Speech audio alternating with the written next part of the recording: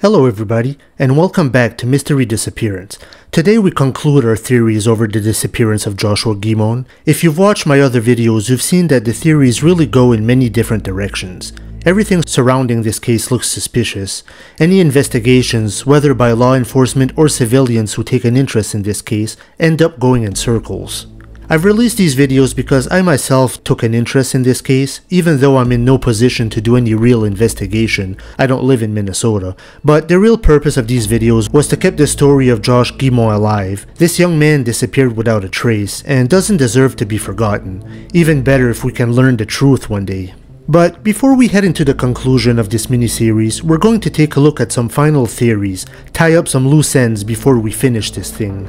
Now, I'm not going to go into great detail in these. These theories are either not as believed anymore, or they just open the door to even more speculation than what I've already done. So, without further delay, let's get into it.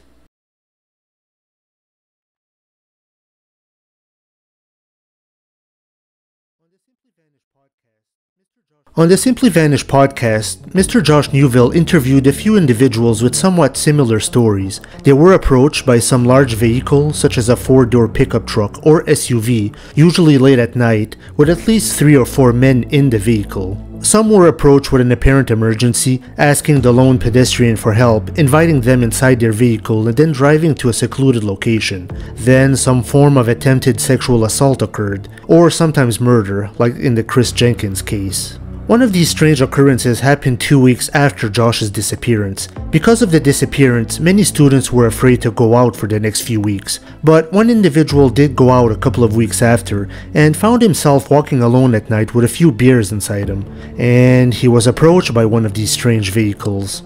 Another guy admitted to being approached in a similar manner. They started asking him questions, but he got spooked and started running away. As they chased him, he was able to get away. A couple of individuals have stated that the suspicious men were in their 20s. Another individual has had a similar incident and stated that the men were burly men in their 40s. So what's going on here? Is this some form of early 2000s trend of men banding together to lure men inside their vehicles or flat out abduct them to commit these late night sexual assaults and or murders? Obviously, the internet gave a way for like-minded individuals to chat up and meet, so it makes you wonder if Josh was a victim of such a group. Could Josh have been approached that night on his way back to his dorm? Miss Olga Zentino has stated that Josh was a very confident young man, and if a car slowed down by him on the road and people claiming they need some form of help, she believes that Josh would have confidently gone into the vehicle, not being afraid of anything or sensing any danger. Some men don't seem to think they can never be victim of anything, which is why sometimes some of them walk home from the bar, alone and intoxicated. Did this general mindset make it easy for some mal-intentioned individuals to prey on young men coming out of bars? Obviously, if Josh was approached by a vehicle of randoms, this is difficult to investigate since they probably just passed by Josh briefly, could have convinced him to enter the vehicle, then they vanish into the night with no evidence whatsoever. It's very possible and a very creepy thought.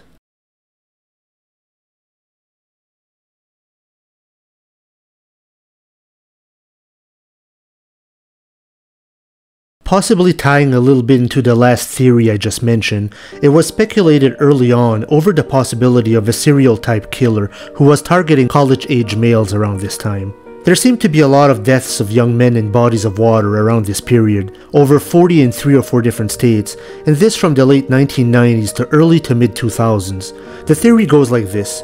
A group of individuals abduct drunk young men who come out of bars or parties, then ultimately dump their victims' bodies in the water, possibly alive at the time.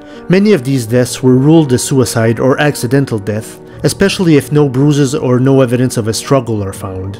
Then, there always seems to be some smiley face nearby, a graffiti painted on concrete or something. This combination of mysterious deaths gave birth to a smiley face killer theory. It was wondered if Josh could have been the victim of such a killer or group of killers. It was wondered about Chris Jenkins as well, although I don't believe that any smiley faces were anywhere near Chris Jenkins' body, and Josh's body was never found. Whether such a group of killers exists or not raises debate to this day. Some people still believe in the theory, while others dismiss it as pure nonsense. Today we all know about emoticons and use it in our everyday chats and texting, but even back in 2002, the smiley face had already taken the world by storm, made up of basic punctuation that people usually put at the end of their sentences. So finding these basic smileys everywhere as graffiti was nothing unusual. It is the simplest graffiti to make after all, very simple and quickly done in no time, and they were found everywhere. Now, if you sadly find deceased bodies in rivers and lakes, what do you usually find close to rivers and lakes? Normally bridges or overpasses, right? And bridges usually have concrete foundation with pillars and a lot of space for people to draw graffiti. There always seem to be drawings and smiley faces and all sorts of graffiti on those. So it is hard to link one of those smiley faces to a dead body nearby, though it's not completely impossible. Another thing was, if there were smiley face killers, you'd think the smiley face would have some sort of signature, a certain consistent look. But the smileys found were all sorts of shapes, sizes, colors. They didn't really have a consistent look from one another. Yet, if you look online, you can find individuals, on podcasts or whatever, who claim to have been abducted by people claiming to be part of the smiley face killers, and they somehow escaped. So you gotta wonder if they really were victims of the smiley face killers, or people who just say they're part of the smiley face killer. Did people create the legend, or did the legend create people?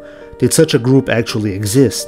If Josh was the victim of a so-called smiley face killer, then why hasn't his body been found? This wouldn't fit their pattern. But what if Josh resisted or fought back, and they felt that their only option was to shoot him? In that case, they couldn't dump the body in a lake because a gun wound would reveal too much information. All of this is speculation on my behalf. Many working in law enforcement seem to doubt or dismiss the theory of the smiley face killer. There was no concrete evidence to link the 40+ deaths, although the death of so many youths in bodies of water was strange. But it would seem that the smiley face killer is nothing more than an urban legend at this point.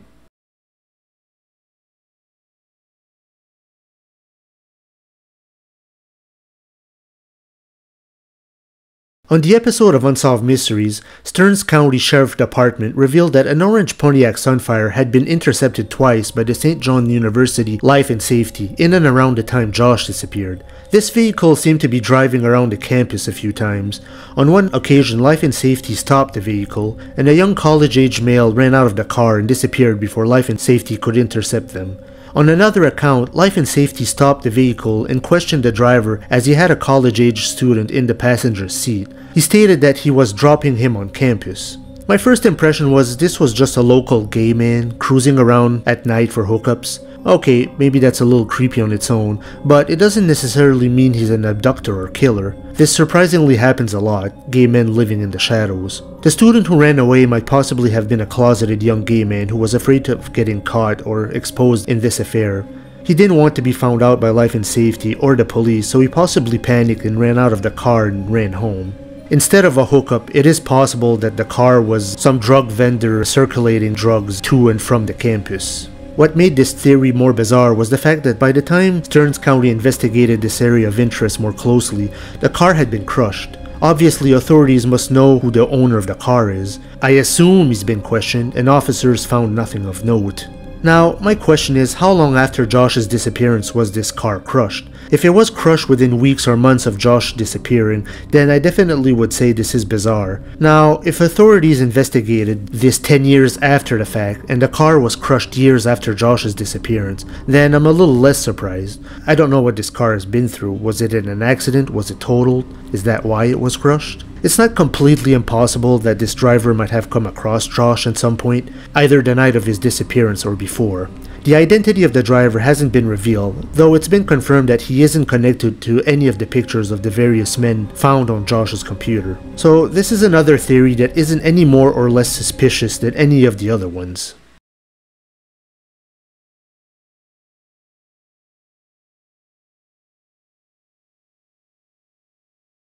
One of the earlier theories was if Josh had been victim of some sort of satanic cult. South of St. John's University, across the Segatagan Lake, there is a chapel called the Stella Maris Chapel. Apparently the chapel had been defaced with various satanic symbols. I didn't find an exact time frame of when these symbols could have been drawn, but the Guimond family wondered if there could have been some connection to Josh. However, both Stearns County Sheriff Department and St. John's University have stated that this chapel and other ones had been defaced and graffitied before, whether satanic symbols were drawn or swastikas or racial slurs.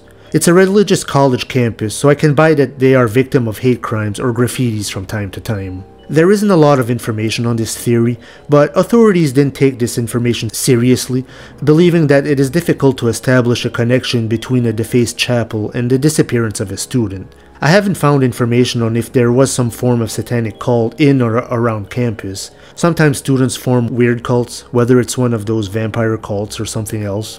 There's no evidence that Josh was ever in contact with such a cult, whether in person or online. Unless you want to associate this theory with the strange events on October 28th, where Josh called an unknown number, had an individual banned from Yahoo Chat, then deleted his account. Could Josh have accidentally come in contact with some obscure cult? But regardless, the satanic cult theory hasn't been explored much.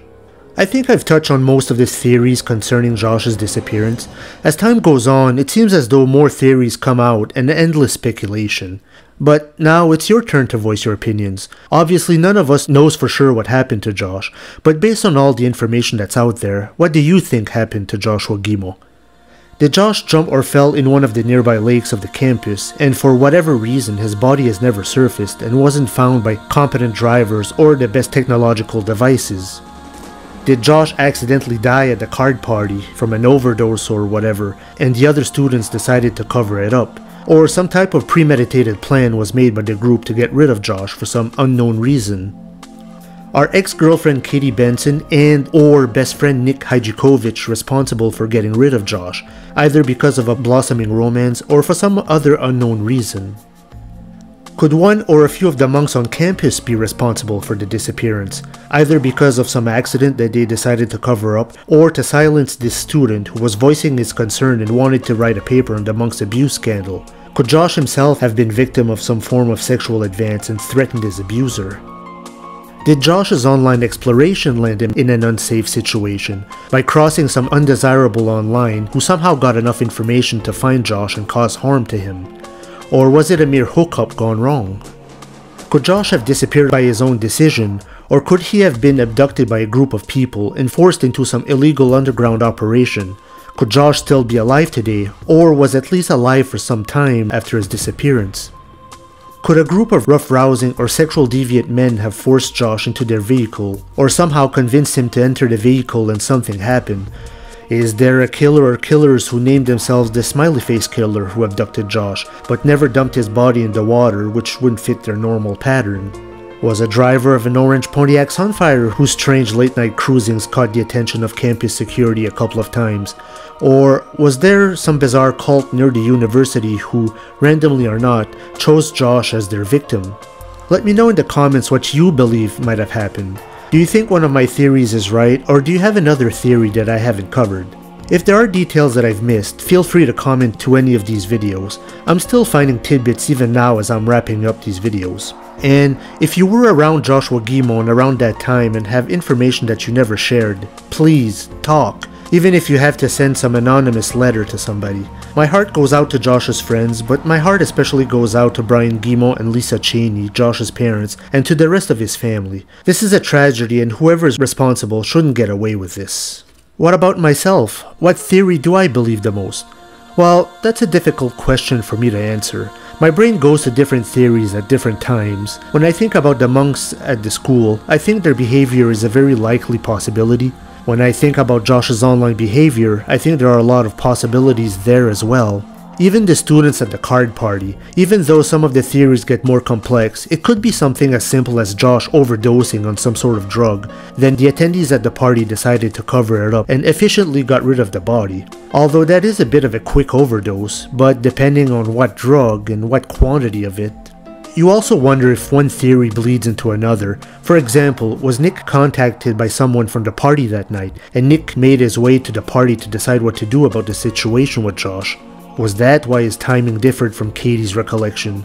I think it's pretty gruesome if the kids at the party and Nick did that, got rid of the body, then kept silent about it. You'd think at least one of them would crack from the guilt. There's no way Nick could have fallen asleep that night either, and he had engagements the next day, but we just don't know for sure. Today, Josh would most likely be a successful lawyer with his own firm, or maybe a senator, or maybe even president. Gosh, what could have been. I hope someday I can make one final video on Joshua Guimond, the video where we finally have the answers. Until then everybody, keep your eyes open and keep Josh's stories alive.